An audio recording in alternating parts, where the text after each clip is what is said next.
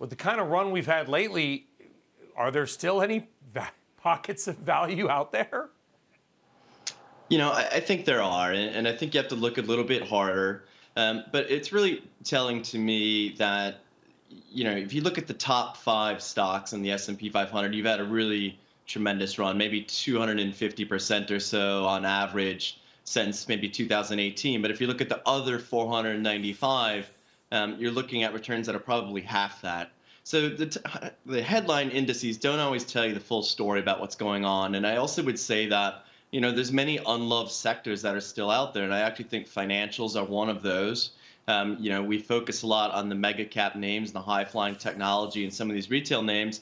But financials have actually been the market leader over the past 6 months with a return of almost 30%. They've actually beat the technology sector over the last 6 months. So there are pockets of value out there when you compare to these large, huge mega cap names. Yeah, I mean, listen, they're not sexy, but oil and banks have been them. It's like the original game of Monopoly, right? Oil and railroads and radio companies, but oil and banks have been the big money makers the last 3 to 6 months. Do you expect? Obviously, it sounds like you like the financials. Do you expect energy to continue its run? Sure. So you mentioned energy and financials. I think that's interesting because those two sectors have the highest positive correlation to rising yields. So if we do think that there's some modest inflation risks building in the pipeline, then those are two sectors that you may want exposure to. And I think the rally that you're seeing in those two sectors are probably sort of tied to this rise in yields, particularly financials. Energy, of course, has other things going on. You hear about the Permian Basin being reduced production right now due to the freeze in the south. So there's other, idiosyncratic things that were there, but they are quite correlated with what's happening in yields. Yeah, in fact, Citigroup, your ultimate parent company, their commodity head Ed Morse had a note last night that basically said there could be longer-term implications of these wellheads being frozen and what's happening, and everybody is tripping over themselves to raise their oil forecast in terms of pricing. Right. Do you think on a macro level, though, Sean, listen, the pandemic will end, life will return to whatever we want to call normal, whether it might look slightly different in the near term. Will rates ultimately rise again? Maybe not this year, and if they do, or when they do, how do we start prepping for it now? So I think there is a chance that rates will continue to rise. I'm not exactly sure when that rise stops. So some of this is pricing in inflation expectations.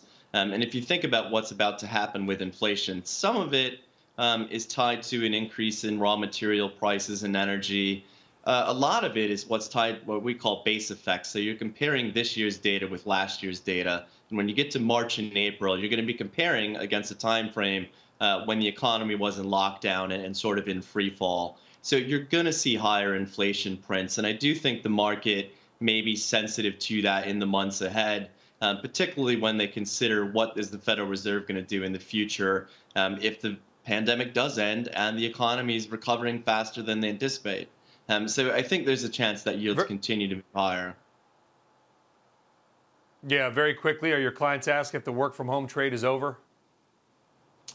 No, I actually haven't heard much about that, to be honest. I do think, there's going to be some expectation that how many goods do you need, right? So I think we'll see a rotation away from this demand for goods, exercise bikes, streaming services and stuff, and maybe move more towards the services sector of the economy. So that's what we're really kind of preparing our clients for.